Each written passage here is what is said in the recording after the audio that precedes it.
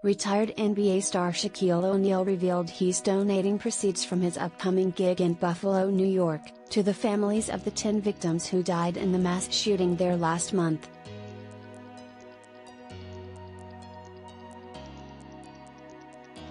The 50-year-old superstar, who ventured into the music scene under the stage name DJ Diesel, told SiriusXM's Swag Easy he will pump up the jams at his Bass All-Stars concert in Buffalo on Friday.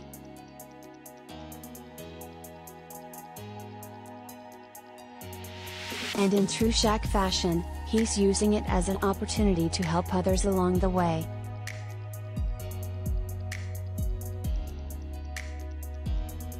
"My next show is in Buffalo," he said. "I'm going to donate my proceeds to some of the family members that had a tragic loss."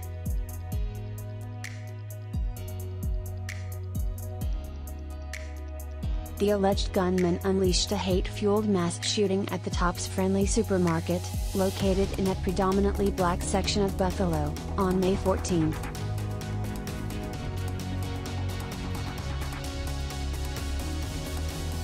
"If I see where there's a need, I take care of it," O'Neal said of his frequent philanthropic efforts.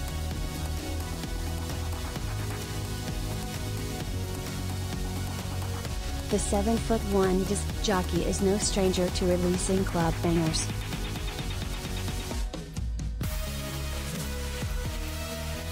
The former athlete unleashed 4 rap albums in the 90s, including the platinum-selling Shaq Diesel, a name that has crept up in recent years after his debut as DJ Diesel in 2015.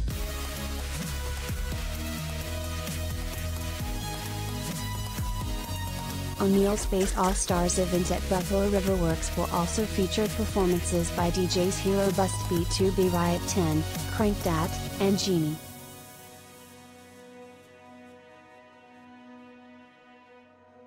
"I never know what I'm going to play until I look at the crowd," Shaq told Swag Easy of his pre-performance ritual.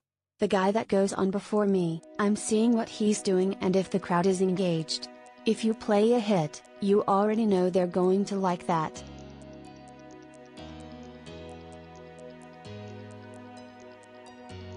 His upcoming Buffalo gig comes hot on the heels of his electric set at Governor's Ball last weekend.